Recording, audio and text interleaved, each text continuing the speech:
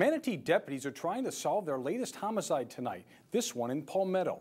32-year-old Linzel Fagan Jr. of Bradenton was found on the side of the road in the 1700 block of US 41 just before 1 this morning. He was suffering from a gunshot wound. Fagan was transported to a nearby hospital where he later died. It was Manatee County's first homicide in more than a month, on the heels of a record January when 8 people were murdered. We made arrests in the majority of those homicides, and February was a quiet month where we were able to catch up a little bit, and now we have this one in